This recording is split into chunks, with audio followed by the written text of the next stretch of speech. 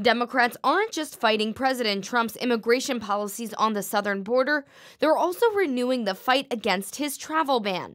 Lawmakers have introduced a bill that would overturn the president's executive order denying certain travelers from 7 countries, 5 of which are Muslim-majority nations, from entering the U.S. We do not judge aspiring Americans on their religion or nationality. Congresswoman Judy Chu, who is leading the bill through the House, says the bill will repeal all 3 iterations of the ban and the asylum ban and extreme vetting and change the laws so these types of orders can't happen again.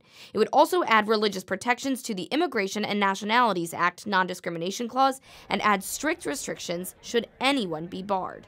It has nothing to do with national security and everything to do with instilling fear of the Muslim community. The number of refugee admissions is at an all-time low under this administration, 30,000, compared to the 110,000 admitted in 2016 under the Obama administration. Rabbi Jonah Pesner, head of the Religious Action Center, reminded the crowd Wednesday morning that this could happen to any race or faith in the future. We know if you target one religious minority, you threaten all religious minorities, so we have to show up for each other. So when I think about all of the refugees, all these children and families who are seeking a better life, this is our story, and this is who we need to be. And while the lower courts did initially oppose the president's executive order, his case did make it here to the Supreme Court.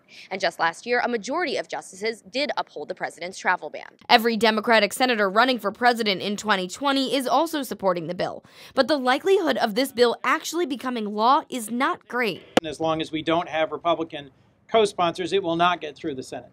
But given the visibility of this hateful ban in President Trump's campaign, and in the first year of his administration, I am hopeful but not optimistic that we will have a number of Republican co-sponsors. After the nation's highest court ruled in their favor, the Trump administration said, "In this era of worldwide terrorism and extremist movements bent on harming innocent civilians, we must properly vet those coming into our country." They also said they would continue to fight for an immigration system that serves the national interest of the United States and its citizens. They said our country will always be safe, secure, and protected under the president's watch. Congresswoman Chu says the House Judiciary Committee will hold hearings on the legislation in June.